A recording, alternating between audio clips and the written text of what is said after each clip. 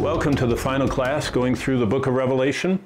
The book of Revelation is not only the last book of the Bible and my favorite book in the Bible, but also Revelation is the book that completes the Bible's self-declaration that it's complete. Deuteronomy 4:2 says, "Don't add to the word which I've commanded you." That's what God said through Moses at the beginning of the Bible, the first 5 books. And then Revelation 22, verses 18 and 19 say that no one should add or take away from this book, so it's complete. We are studying in this last hour, hour 20, the last 2 chapters, Revelation 21 and 22. And basically, 21 and 22 are about heaven.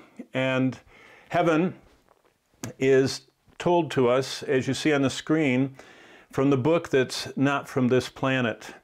I remind you, I showed you at the beginning, front end of the class, that this entire course actually is part of a 1-year-long personal Bible study that I would encourage all of you as the assignment for watching this course to actually get a copy of Living Hope.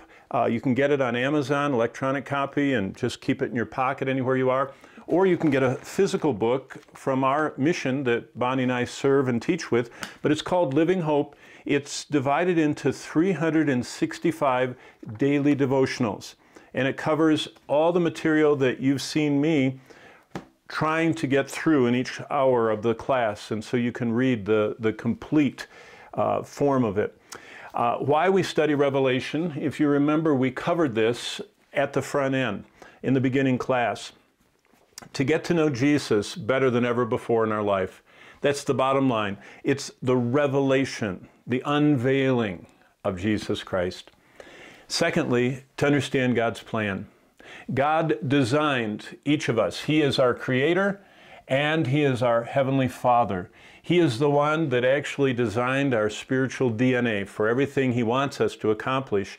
So, point number 3 there on that slide, we can live confidently. The best life to live is to know how you got here, why you're here, and where you're headed. And that's what Revelation teaches. Also, I remind you from our first class that Revelation connects all of the Old and New Testament books into one message. Do you see the slide there? The Pentateuch, the seed of the woman, the death angel, the dispersion of Israel, Job with Satan's power over weather and fire from the sky and over national groups, the historical books, the Psalms, the prophets, the Gospels, the epistles, all of those are connected by over 800 different quotations and allusions from the rest of the Bible. And all of those are put into the 404 verses that make up the book of Revelation. So it is the most completely interconnected book of the Bible.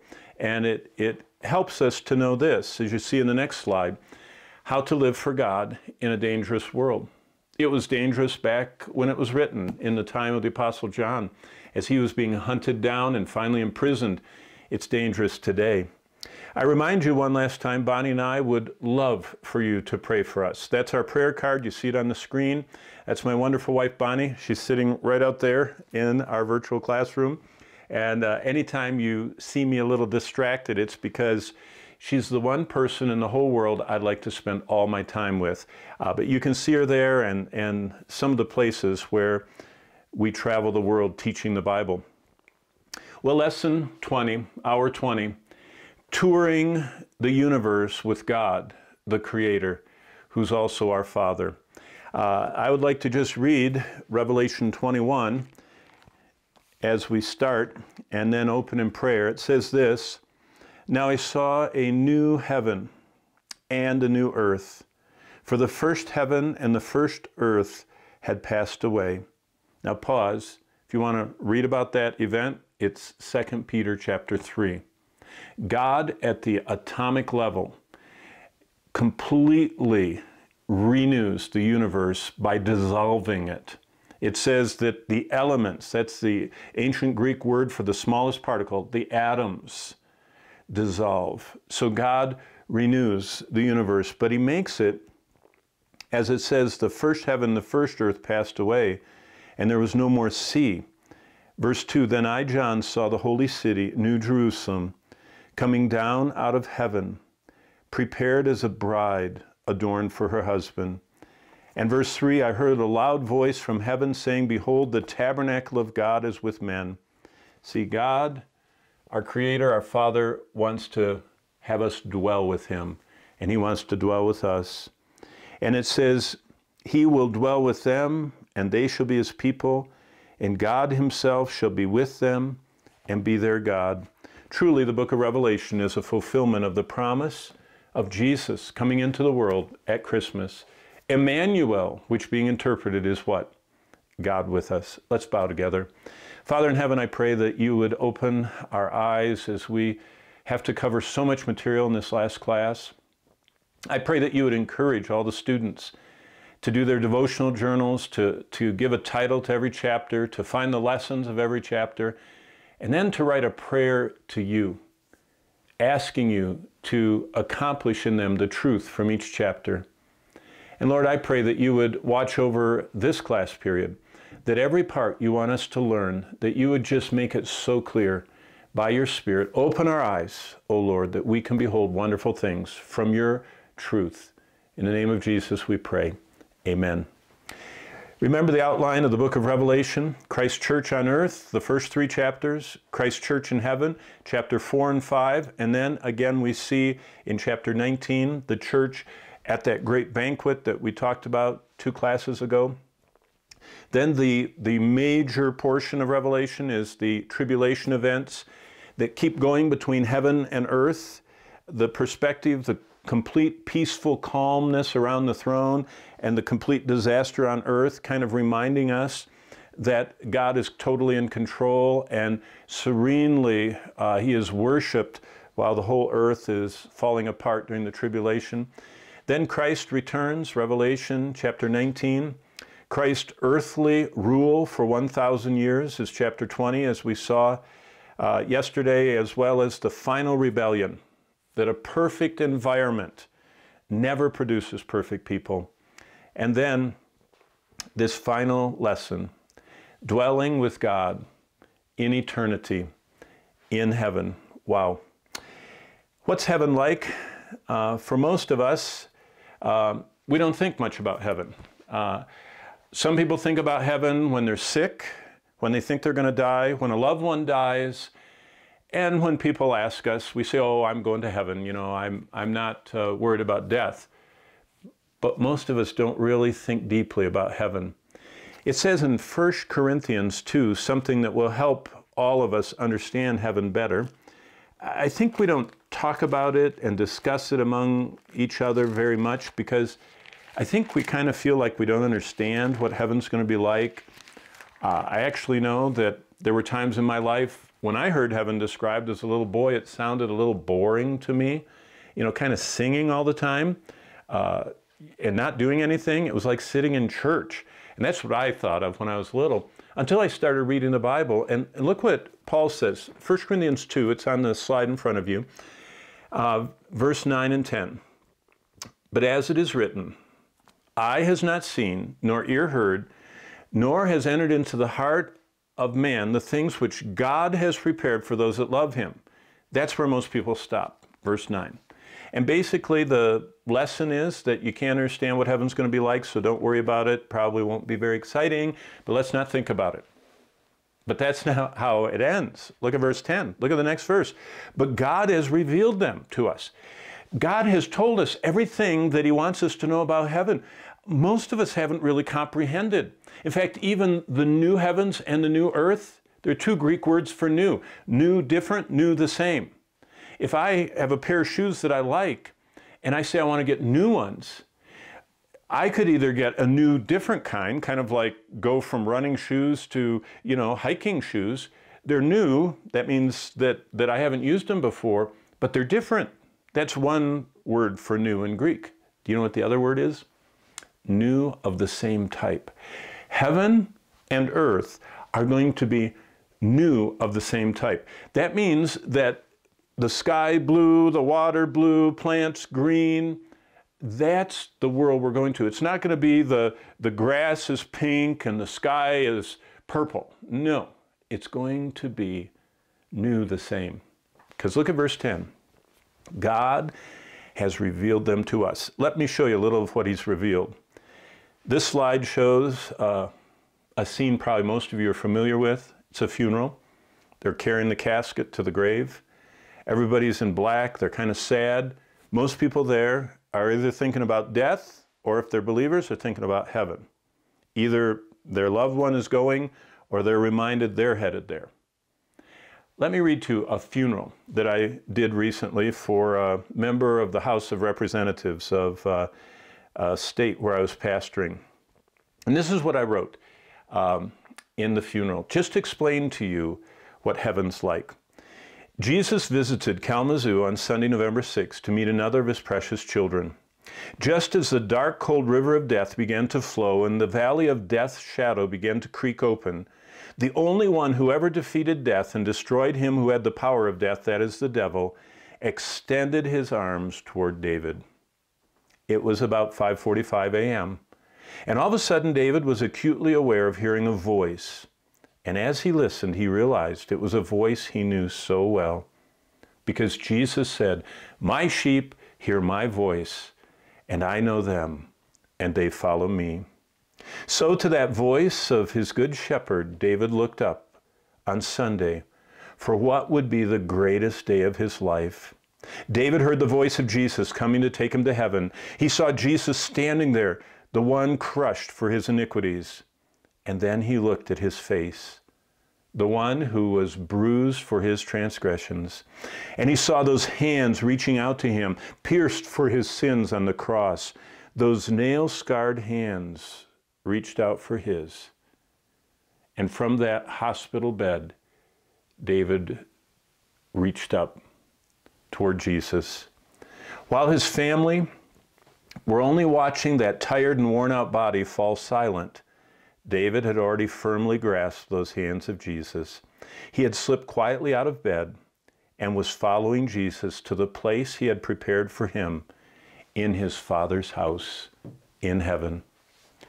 So, as we gather at funerals on that, remembering that special day appointed for David, Jesus Christ had left heaven and arrived at David's bedside just as the valley of death's shadow drew near. In that instant, David was glorified. He looked in Christ's likeness. He stepped into a life that was endless because of God's amazing grace. And for the first time in months, he was unencumbered by a dying body. He was clothed with endless life as he went from that room arm in arm with Jesus. As the tears flowed in that hospital room, David could already see the celestial city gleaming before him. Jesus whispered that his room in his Father's house was finally finished, and he was going to dwell in the house of the Lord forever. On Sunday, when his fragile life ended, David came before the God of the universe. Now think of what that moment was like. What the family saw is what you see in that slide. That's the coffin with all those flowers on it in that dugout hole in the ground. But as we learned in our lesson about 14 classes ago, in Revelation 3:5, we come to heaven led by the nail-scarred hand of Jesus to meet our Heavenly Father because Jesus paid for us, and he wants to present us before God as a miracle of grace. Listen for a moment what it says in Revelation 3:5. Jesus said, "But I will confess his name before my Father and before his angels." Now pause. Think of every believer you've ever known who has already died. Think of yourself. If someday you're going to be laying in a hospital bed, watching the monitor and seeing people whispering and knowing that your time is getting near. This is what happens next. It's the most amazing thing to think about. Just before 6 a.m., as David died on earth, Jesus took him by the hand and led him past the marshaled ranks of angels, up the center boulevard to glory, past the cherubim, past the flaming seraphim, up in front of the very throne of God himself. And David heard the Lord Jesus call him by name as he presented him in person to God as his beloved child. Then he heard from God the Father say, "Bring the best robe, put it on him." Think of it, a robe of white, bright as the day, pure as light. When the Lord Jesus was transfigured on the mount in Matthew 17, something happened not only to his skin, something happened to his clothes. His face and his clothes glowed white as light.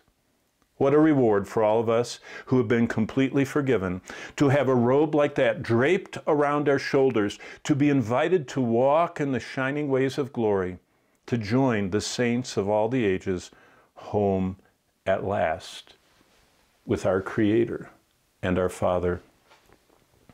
I told you in one of the earlier classes that I was going to share with you one of the earliest verses I remember memorizing. It's in the book of Psalms, and it's so much about heaven. Psalm chapter 16 and verse 11. It says, "You will show me the path of life. In your presence is fullness of joy, and at your right hand are pleasures forevermore."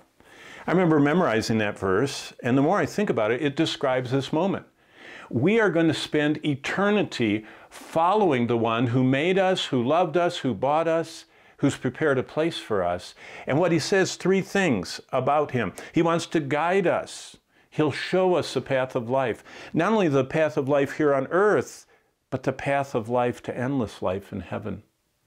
I remember when I was in Bible school many years ago, I was going to class, I was learning to be a pastor. I was told by my professor that it was time for me to learn how to do visitation. And the first visitation was hospital visitation. So the professor gave us all an assignment. He said, over this weekend, you have to go to the hospital, you have to call on someone in the hospital, you have to read the scriptures and pray with them. It's pass or fail. You've got to, on Monday, report. Well, I didn't have a car, and I was a poor student, so I walked to the local hospital. And I took my Bible, and this is back in the old days before they had so many regulations. I just walked up and down each floor, looking in rooms, trying to find someone that I thought would be safe to go and ask if I could read the Bible and pray with them so I could pass my course. I finally looked in one room, and probably one of the saddest looking people I'd ever seen looked up at me from the bed. And as they looked at me, I thought, they need a visit. So I walked in, I said, "Hi, I'm John from the local college. I'm training to be a minister. I'm supposed to read the Bible to you. Can I read the Bible and pray with you? It's my assignment." I mean, it wasn't really a very good introduction. So they looked with their sad face and said, "Go ahead if you want to." So I read the Bible, shared a little challenge from it, stood by the bed, asked if I could put my hand in their hand, and I prayed with them. And then I said, "Thank you for letting me do the visit." And I turned around, started walking out of the room when I heard, "Hey, wait a minute." And they looked at me and they said, "Do you want to do something for me that'll help me?" I said, "Sure. You help me, I'll help you." They said, "I've been trapped in this hospital for a week. I'm starving. Would you go get me a Wendy's triple?" A Wendy's triple? Well, this is back in the 70s. I mean, a Wendy's triple back then, I think it cost $1. I was so poor, I used to do my laundry with someone else's laundry because I didn't have enough quarters. And so I'd find someone in the dorms that was doing their laundry and said, "I'll wash your clothes with mine and I'll fold them and dry them and everything if you let me do it and you pay for it." That's how poor I was. And I thought, a triple. But I was stuck. He helped me, I had to help him. So I went down the back stairs, walked to Wendy's, walked back to the hospital, snuck in the back stairs, handed him the bag, the Wendy's triple. He said, "Thanks," and immediately started eating it. So I said, "You're welcome, bye-bye." He said, "Wait a minute, what was your name?" I said, "Oh," and I told him my name. He said, "Where do you live?" And I told him where I lived, in the dorms at the university. I had no idea what was going to happen. I learned a little earthly example of what it's going to be like to tour the universe with our Creator and Father. Probably about a week later, I received an envelope in the mail that I'd never seen paper like that. It was made of cloth. It was engraved, embossed. It had gold kind of leaf on it. My name, my address, in this amazing paper envelope. So I was so excited, I tore it open, I pulled a card out. And all the card said is, be out front of your dorm at 6 p.m. at this date. I'm taking you to dinner. Carl. That was the guy from the hospital. I couldn't believe it. I walked out at that appointed time and stood there in my best clothes, wondering if anything was going to happen, when all of a sudden, one of those limousines that has too many doors pulled up. A driver came out and opened the door, and inside, smiling at me, was the man from the hospital. We went to dinner. I don't want to bore you. It was the most amazing thing I've ever seen. It was a restaurant that didn't have any menus. It didn't have any signs. It looked very private. It looked just like a mansion. They pushed a cart up with a sheet over it. They pulled the sheet back, and it was a quarter side of aged beef, the whole thing. They sharpened their knives, and they told us, what kind of cut do you want? You ever heard of a cut of beef? Well, they cut it off of the 1/4 of the cow on that cart and grilled it. What a meal. At that meal, Carl says, hey, what are you doing this summer? I said, I'm going to the university studying the Bible like we're doing here. He said, well, where? And I said, well, I'm actually going on a mission trip this summer. He says, where? I said, to Europe, to Eastern Europe. I'm smuggling Bibles behind the Iron Curtain. He said, well, do you want to go a couple weeks early? I'll show you Europe. I said, sure. The day came, we flew. He paid for the tickets. I was carrying my bag to get off the airplane. He says, ho, wait. We didn't get off the airplane the way everybody else did. Did you know when you get off the airplane, there's a door with stairs down to the tarmac? There was a car waiting for us. It whisked us to the back door of a hotel. We went to rooms. We didn't stop and check in. We went to the back door. We went to our rooms. We went out to eat. We went to a restaurant. I thought we were in an aquarium. The whole wall was glass. And they said, what kind of fish do you like? I said, well, what kind do you have? They went, in the aquarium. I said, oh, I don't know, that one. They called. Someone dove in, spearfished it in front of our eyes. You talk about fresh fish. That was the first day. I toured Europe the way only the rich and famous do. This guy never asked how much anything cost. He paid for everything. We went in the back door of everything. We never waited in a line. When I toured the Vatican, I didn't even know that there was a back door to that place. All that to say this. That was a human, by the way, who became a very good friend, who was a Christian, who was playing with me in the hospital. He knew that I was a Christian with my little Bible, and he just wanted to see if I would be humble enough to go get him a hamburger. He turned out to be a multimillionaire oil baron from Texas. But heaven is what we're going to see, touring with God. What are the wonders of heaven? Number one, we're going to meet our Creator. It says in the Scriptures that He is the one who has carried us from our birth. Listen to Isaiah 46. Verse 3, listen to me, O house of Jacob, and all the remnant of the house of Israel, who have been upheld by me from birth. Did you know your Creator is the only person that's been with you every day of your life? He, it says, has upheld us from our birth. He's the one who's kept us alive. He's the one, it says, keep reading. I have been carrying you from the womb, even to your old age. I am He. Even to your gray hairs, I will carry you. I have made you. I will bear you. I will carry you. I will deliver you. Did you know that this is actually my testimony? What am I looking forward to most in heaven? To meet my Creator, the only one that's been with me every day of my life. Everybody else has come and gone. Your parents, those that you love, your friends, they come and go from your life. One person has been with us from the beginning. Secondly, my guardian. You know what it says in the Scripture? He who watches over you neither slumbers nor sleeps. And you know what He's doing? Romans 8:28. He's causing everything that happens in our life to work together for good. I can't wait to meet the one that explains to me all the things I never understood about what was happening in life. Number 3, my designer.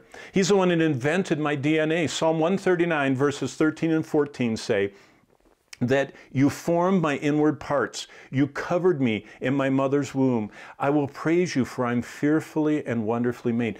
He's the one that designed all the unchangeable parts of our life. He designed me and picked the family that he wanted to put me in. He picked the unchangeable features of my life. He's the one that picked and gifted me for his purpose. He designed me for an eternal purpose. And you too, by the way. And you get to meet your designer. My friend, my lifelong guide, Psalm 16:11. The one who has waited every day of my life to show me the pathway he wants me to follow. He said, if you'll just follow me, I'll give you endless delights. In fact, Psalm 16:11, it says, in your presence is fullness of joy. I'm looking at my cell phone right now, and I only have one bar up here in the mountains in Colorado where we live. Very poor cell phone coverage. But did you know, I can take this phone and I can go outside and drive around and I can find where the cell tower is, because the strength of the signal gets stronger and stronger the closer I get to the tower. You know what the Lord says? You know how we know how to stay close to him? The closer we get to him, the more we have fullness of joy. For just a second, let me talk to you about our Creator, the one who created and guarded and designed and guides us through life. Just a little glimpse of his power. What heaven's going to be like? The slide in front of you is a little electron microscope picture of the life that's in one drop of water. Listen to this. The power of life that God has built into the world, if you want to understand it, if you want to understand how great heaven's going to be, look at the detail that God gives to ditch water and pond water and water you see just by the side of the road. There is not any water on earth that is not preeminently the seat of life. There's not a bay or creek or a shelf or a sound on the face of the earth that does not teem with life. Even a drop of ditch water can hold 500 million microscopic creatures, so small that a teaspoon of water to them would be like the Atlantic Ocean to us. That's kind of the scale and the difference in size. Those 500 million infusoria live comfortably in a single drop. In one drop of water are 1,000 species of these creatures. Some are herbivores, some are carnivores, some have shells, some have none. They have mouths, teeth, muscles, nerves, glands. Unbelievable complexity that God designed. And look at the colors of them in those slides. And God designed that for invisible little dots of life in a drop of water. Now here's something all of you have probably seen. This is one dandelion. We consider it a weed. Did you know dandelions show the incredible, unbelievable power of God, our Creator? One dandelion has the plant during one season makes 5,000 airborne seeds. That's what God designed and created for them. If you collected all those seeds in that little white puffball and all the ones that come up in the summer and put them back into the ground, those 5,000 seeds would make 25 million seeds the next summer. Do you understand? 5,000 times 5,000 is 25 million. So year one, 5,000. Year two, 25 million.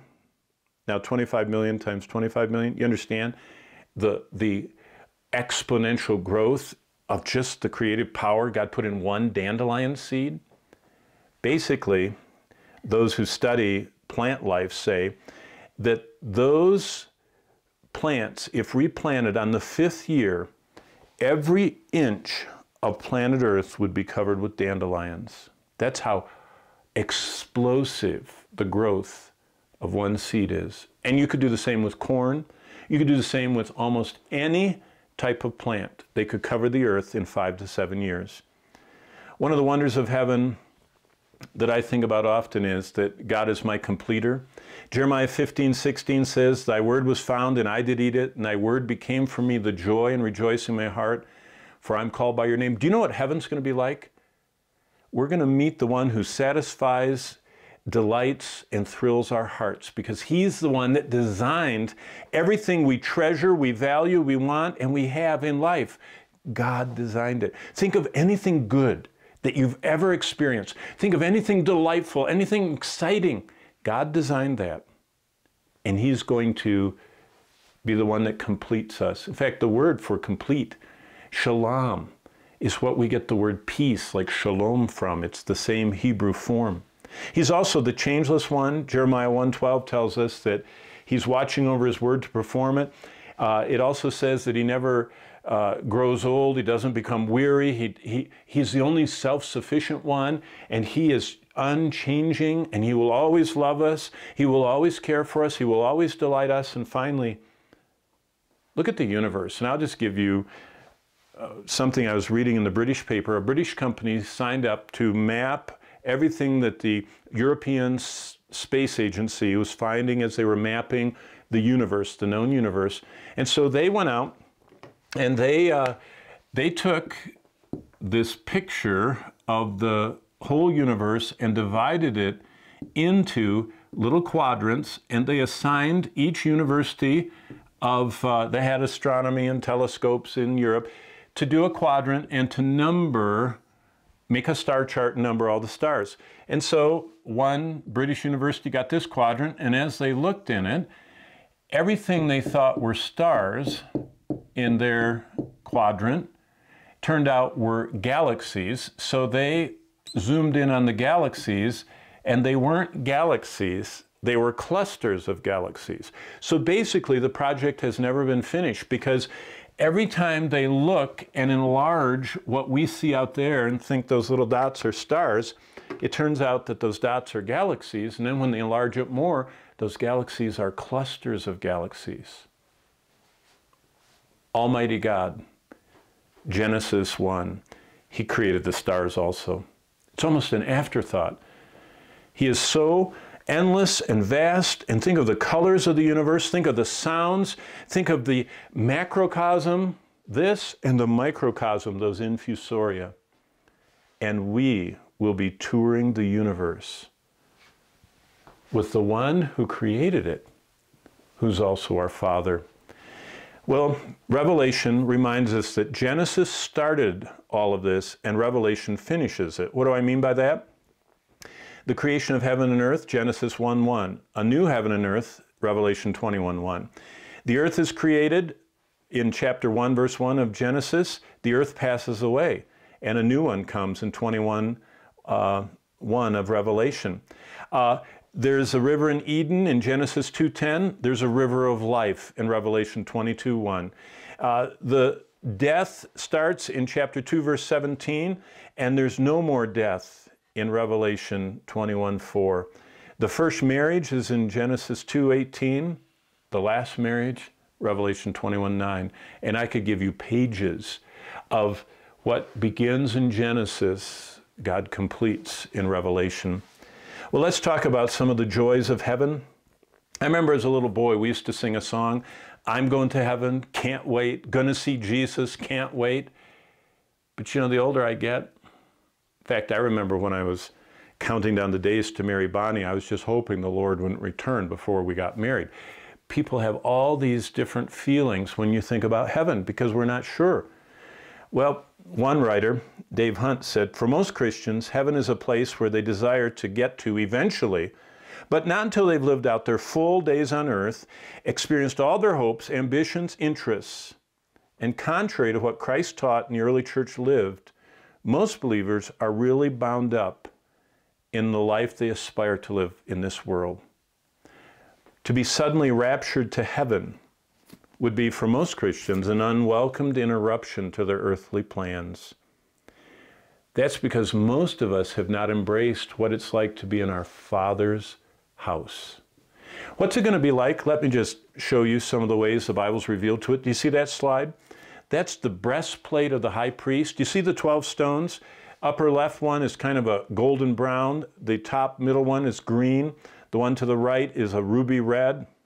Then you get to the diamonds. Look at the purples and greens and pinks and all of the flecks and colors. Those 12 stones of the high priest's breastplate that is described in the book of Exodus, those are the primary colors of heaven. The beauty, the crystal sea around that throne we talked about 15 hours ago in chapter 4, the lightning emanating, the sound of the thunder, the flaming seraphim surrounding in that river of fire, all of that is some of the beauty of heaven. But what is all that beauty for?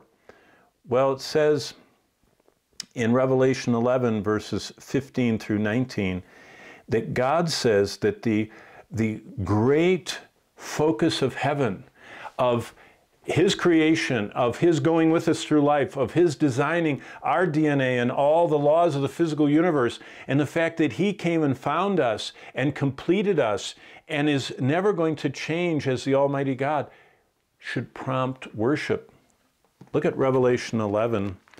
We covered that many days ago, but I remind you of the emphasis that heaven is going to kind of pour into our hearts of worship. Chapter 11, verse 15, and the seventh angel sounded, and voices in heaven said, the kingdoms of this world have become the kingdoms of our Lord and of His Christ. Verse 16, and the 24 elders who sat before God fell on their faces and worshiped and said, we give thanks to you, O Lord God Almighty, look at this, who is and was and is to come, the never-changing one. And it says that those who fear your name, both small and great, are the ones that are bowing around His throne, that He's completed, He's found and befriended, that He designed, that He's causing all things to work together for good as our Creator. Do you see how these 7 elements of heaven are really just the basis of worship? It says in Revelation 21 and verse 2, that the holy city, New Jerusalem, comes down out of heaven from God, prepared as a bride. I clipped this out. There was one of the authors down in this classroom, if you could see over here, I have many, many shelves of books that direction. And one of my favorite authors, his name was Dr. Harry Rimmer. He was an amazing scientist, very brilliant. And in his lifetime, he wrote many books. But as he was nearing the end of his life in 1953, about 67 years ago, only a week before his death, he was listening to a radio preacher preaching about heaven. And a week before he died, he wrote this letter and mailed it. And actually, it arrived to this radio preacher's studio after that great author and scientist, Harry Rimmer, died. And this is what that radio preacher, his name was Dr. Charles Fuller, who had just started a radio series on heaven. This is what he read the next week on his show, and I'll read it to you. He said, Dr. Rimmer writes, Dear Dr. Fuller, next Sunday you're going to talk about heaven, and I'm interested in that place because I've held a clear title deed to a bit of property there for more than 55 years. I did not buy it. It was given to me without money, without price. The donor purchased it for me at tremendous sacrifice. I'm not holding it for speculation. The title is not transferable, and it's not vacant. For more than a half a century, I've been sending materials out of which God, the great architect and builder of the universe, has been building a home for me. A home which will never be remodeled or repaired, because it rests upon the rock of ages. Fire can't destroy it. Floods will never wash it away. No locks or bolts will ever be placed on its doors, because no vicious person can ever enter that land where my Father's house is. There is a valley of deep shadow between me and the place where I live in California, and that place to which I shall journey very shortly. I can't reach my home in the city of God without passing through the dark valley of shadows, but I'm not afraid, because the best friend I've ever had will guide me through that same long valley. He went through that valley long ago and drove away its gloom. He has stuck by me through the thick and thin since we first became acquainted 55 years ago. I hold his promise in printed form, the word of God. He will never leave or forsake me, nor leave me alone. He will be with me as I walk through the valley of shadows. I will not lose my way when I'm with him. In Revelation 21, we find Jesus doing what Harry Rimmer so confidently trusted the Lord to do, preparing a place for us. What's it going to be like? It says in John 14:2, and I'll read that verse, "In my Father's house are many rooms. I'm going there to prepare a place for you. And if I go and prepare a place for you, I will come back and take you to be with me, that where I am, you may be also." All we need to believe is what Jesus taught us. This world is not our home. Our home is in heaven. Life on earth is camping. Heaven is a permanent place. Hebrews 11:10. He, that's talking about the patriarchs, waited for the city that had foundations, whose builder and maker is God. You see, heaven is a permanent place. When people portray heaven, they always talk about heaven as something that they can't quite understand. Well, think of it as the perfect home created by the Father who loves you most, who designed exactly what he knows, because he's the one that designed us down to our DNA. He knows will delight us, and that's our Father's house, but it's permanent. This idea that there will be no more night, there will be no, look what it says in verse 5 of chapter 22. It says, there will be no more night, there will be no need of the light of the lamp or light of the sun, for the Lord God will give them light, and they will reign with him forever and ever. So what's it like to enter heaven? Well, Jesus tells us something. Luke 23:43 is probably one of the best trips to heaven anybody ever had. Jesus is hanging on the cross, taking each breath in a labored way, dying with the weight of the sin of the world on him. And while that's happening, he's talking with what little oxygen he has and strength to the thief. And as he talks to him, that thief realizes who he's talking to, realizes his sinfulness, cries out for salvation to the Lord. And look what Jesus says in verse 43 of Luke 23. And Jesus said to him, "Today you'll be with me in paradise." If the Lord tarries, each of us are going to have to cross through the valley of the shadow of death. But when we do, Jesus said, "I will be with you." I've done so many bedsides with dying saints and their families gathered around and everybody's struggling to understand. And I always tell them, when their beloved one breathes their last and begin to the color drain out of them, I say, do you know, we know for sure where Jesus was just now? In the whole universe, do you know what? He came because it says, "Yea, though I walk through the valley of the shadow of death," Psalm 23, "I'll fear no evil, for thou, the good shepherd, are with me." Jesus comes. He has an appointment to take each one of us home. What will heaven not be like? Look at verse 27 of chapter 21 of Revelation.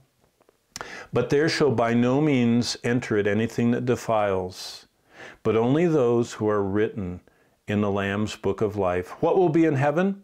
Fellowship, visible face-to-face communion with Christ, because we will see his face. Revelation 22:4 says, "And his name shall be on our foreheads." That's what we long for. It says in 1 Corinthians 13:12, now we see dimly in a mirror. We're reading, we're trying to understand, but then we'll see him face to face. That's what heaven's like. That's what we're waiting for.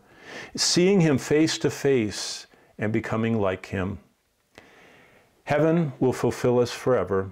It says in the very last phrase of Psalm 23, "I will dwell in the house of the Lord forever," my Father's house. What keeps us from thinking about heaven? Real quickly, I've written them down for you. Beware of the big five. These are the worms that spoil the fruit. Have you ever gone out and picked apples or peaches or something and you haven't, processed them or cleaned them or canned them or whatever you do, and you leave them too long sitting, and all of a sudden there's this swarm of fruit flies or there some kind of bugs crawling on them, or you cut open the apple, there's a worm. What are the worms that spoil the the fruit of expecting to be with our Creator and Guardian Designer, all these wonderful things. What would keep us from that? Number one, a desire for comfort and convenience.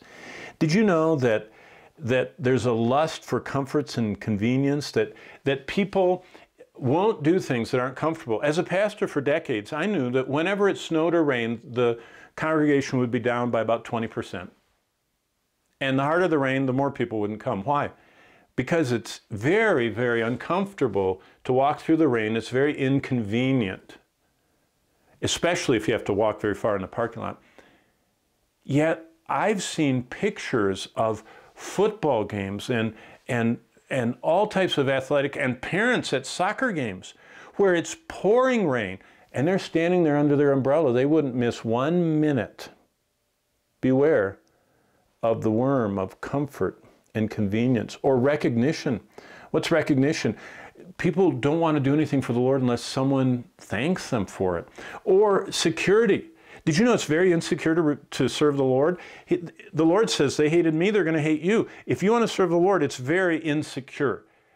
In fact, the neediest parts of the earth are the most dangerous parts of the earth. And if you really want to serve the Lord, watch out for living for comfort, recognition, and security. The fourth one, this is what I see more and more now than ever before, exceptionism. You know what that means?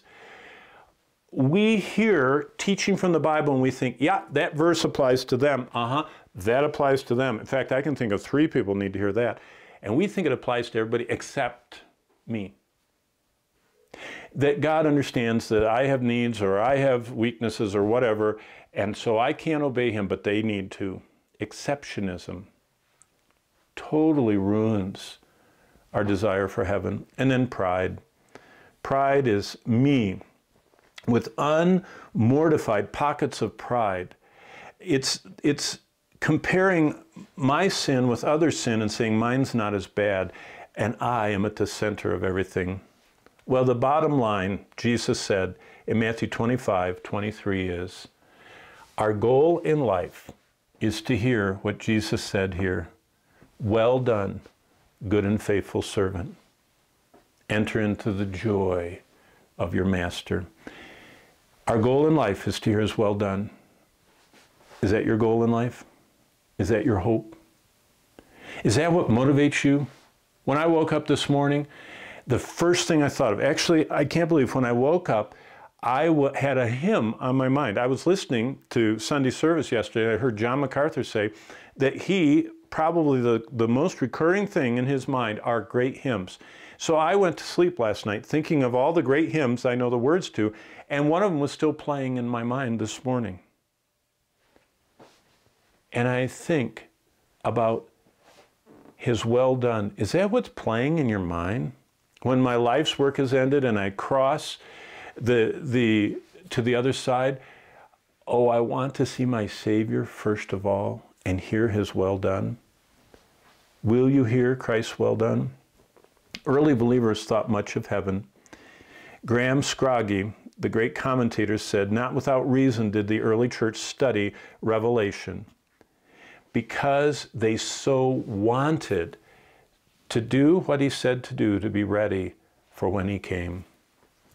What do we need to do? We need to fall in love with Jesus all over again. When the Bible opens in Genesis, we find ourselves transported to the Garden of Eden. When the Bible closes in Revelation 22, we look forward to the fringes of eternity, paradise that exceeds anything we could ever imagine, absolute breathtaking beauty.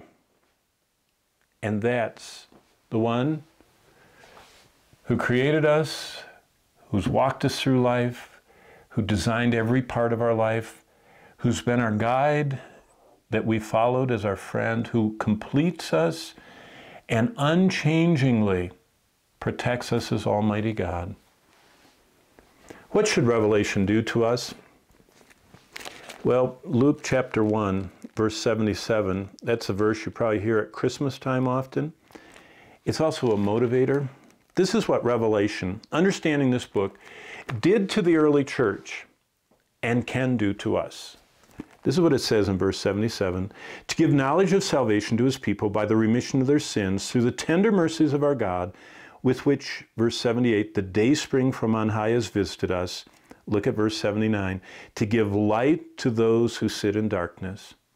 For just a moment, I want to tell you about a conference Bonnie and I were at. There were missionaries that serve in the 64 closed, limited access countries of the world, and one of them is serving in Myanmar, or Myanmar, and it's called the darkest spot on earth. And they got up, and as they shared their story of what God was doing in that country, they said, we're in the north. The north is the darkest spot on earth. 90% of all the men are addicted to heroin, to opiates, to what they grow there and sell, the drugs. And he says over 90% of the men are addicted. There's a civil war, the longest one going on in the world's history in that place. And there are more demon shrines in the northern part of Myanmar than any other part of the world, these shrines at the top of every hill. And they just wept as they talked about how hard it was, how dark it was, how much spiritual oppression they felt.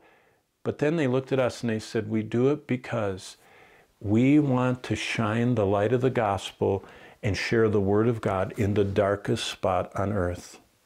Did you know they'd never do that if they wanted to be comfortable? They talked about how hard it was to go to the market and carry every drop of water. It's certainly inconvenient to live there. No one really knows what they're doing because they can't be there according to the country. It's a closed country. They're very much without security. There's a war raging around them. They certainly didn't think that the Bible accepted them and kept them from obedience to go into all the world. And so they humbled themselves for the simple purpose of hearing us, well done. I want to close this course. 2 slides left. Here's the question. Who's the driver as you travel through life? You know what Galatians 2:20 says? I am crucified with Christ. So it's no longer I who live, but Christ lives in me. And the life I live today in the flesh, I live by faith in the Son of God who loved me and gave himself for me. This is the crucified life. You know how I like to illustrate it? Reminds me of my wonderful wife, Bonnie. We'll be driving across the country, and Bonnie will say, hey, can I drive? And usually I like to drive. But if I want her to drive, you know what I have to do? I have to put on the blinker, I have to pull over to the side of the road, I have to put it into park, I have to turn off the car, I pull out the keys, I get out of my door, I walk all the way around, open her door, and I hand her the keys. And I say, you can drive. That's what surrender to the Lord and getting his well done is about. Every day of your life, getting up and saying, Lord, I'm pulling over my life to start this day. I want you to drive all day. And put it in gear, turn off the car, hand him the keys, and put him in the driver's seat. Are you going to pull over your life each day and hand the keys to Christ and get in the passenger seat? Who is the driver? Galatians 2:20 said it should be Christ. Well, I want to say thank you for listening. I hope you'll pray for us. In fact, there's 2 things on the screen I'd like you to do. Why don't you friend us on Facebook? My name is just John Samuel Barnett. You'll find me on Facebook. And tell me about what you're doing for the Lord, how you did in this class, whether you are keeping up on your devotional journal and getting through each chapter of Revelation. Once you do that, keep going, do the rest of the Bible.